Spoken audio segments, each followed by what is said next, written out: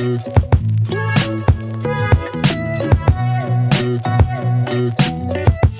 welcome back to the channel. Today is Friday the 5th of April 2024 afternoon, which means that the priming that I did yesterday has had plenty of time to cure. We can go ahead and get all of these top main skins dimpled. They're not quite ready to rivet on yet because I still owe dimpling the top and the bottom of the aft spar, so I'll have to get that done as well. Other than that, we're just going to get right into it. There is one thing that I wanted to mention. A year ago, maybe, I connected with a prospective builder through the channel. His name is Tim. Well, he's up and running right now. He actually just received his wing kit yesterday. He has completed his empennage, or probably even more complete than mine is. But he's got a channel going, and it's really good. If you like this channel, you like that one. So check it out. It's called T-Flight. I'll put a link to it in the description below. Go show Tim some love. He's got better intro music than I do. Anyways, oh, and he only lives about 30 minutes away from me, so you might see him in here helping me rivet this when my arms get too short. Yeah, let's build an airplane. Okay, so today, like yesterday, it's a lot more of the boring prep kind of stuff, which is apparently what a lot of airplane building is. Let's talk about this DRDT2 setup that I have. You've seen it before. I've got some sort of tracks set up between my two tables so I can run the whole thing flush on the table. I like this setup because, as you see, especially when we get into the big outboard skins, I'm able to keep a lot of that floppy skin on the table while I'm dimpling. I do want to say, though, that when I decided to set mine up this way, it's because it seemed like a simpler design than building the table that you see a lot of guys use that sits up on top of your workbench. But having used it for a while, I'll say this. You have to be able, I'm on a little low rolling shop stool to do this. You have to be able to get close to your work to see what you're doing so that you don't punch any holes where they don't belong.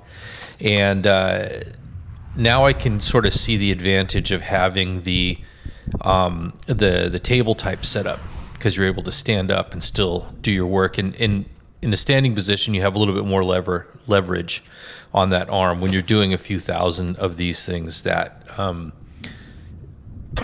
that can become pretty tedious and fatiguing, believe it or not. So yeah, I do like this setup, but if you don't want to be forced to sit down and roll on the floor and kind of put your arm or your shoulder in a weird position, this may not be the best setup for you. Now, you can see that I have it set up so that the male die is coming down to the female die. And the reason I want to address this specifically is because in the very beginning, when I was doing the empennage, I thought, man, it's a lot easier with those skins that have the big fold in them to flip it around, have the male die on the bottom so that the floppy end of the curved piece could be tilting upwards. It's easier to work it around the DRDT2 than it is if it were hanging down off the table. And what I learned, what many other builders have learned, is that when you do it that way, there's a really high probability that you're going to do the thing you thought you would never do because you've seen everybody else do it, and that is punch a random hole in your skin that's not supposed to be there. And the reason is these skins are really floppy, and if you're setting a hole down over the male die, imagine the male die is on the bottom, and you're trying to manipulate and maneuver the skin to get it in position, you're probably holding it, or just the mass of the skin itself is holding a little bit of tension. And as you're bringing the female die down, it's going to happen at some point. It's going to pop off the die right as they come together and create an extra hole. So I am one of probably countless builders who have seen so many others punch extra holes in their skins and say, I'll never do that. I've seen enough guys do it to not make that mistake. And guess what? I did.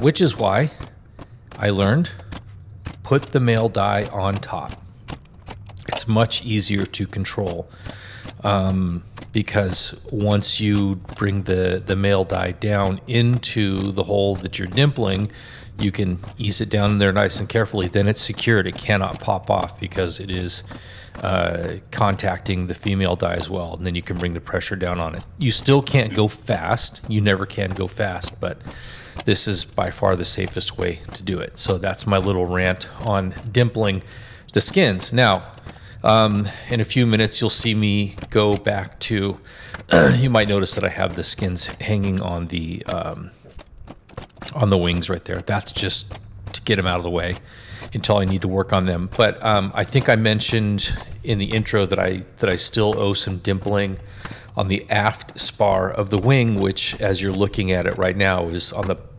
part hanging down towards the ground. I did one. I think I did the left wing, the dimpling of the aft spar.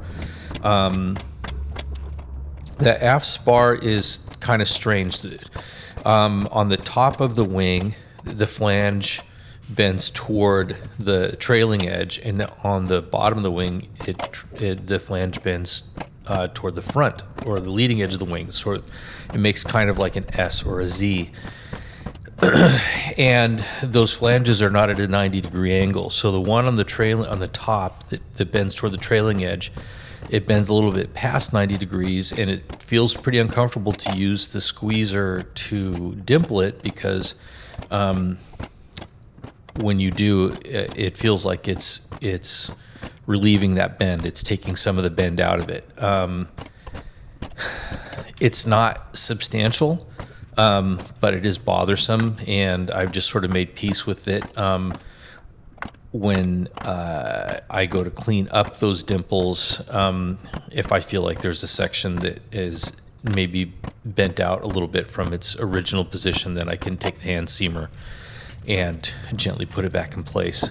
There is a lot of work that needs to be done on those dimples because there's a lot of material there. You have the aft spar, and then there are a few sections along that aft spar where there are doublers in there, and then the skin itself. And so after you dimple the aft spar to accept the dimple on the skin, you need to then, as they say in the plans, touch up the dimples with like a deburring tool or a countersink. I'll use a deburring tool to take just a little bit more material out of there so that the dimple on the skin nests in there better. Although the plans do say this is really just a cosmetic thing. It's not a critical thing, so don't take away too much material, and I guess that also means that you could get away with not doing it at all.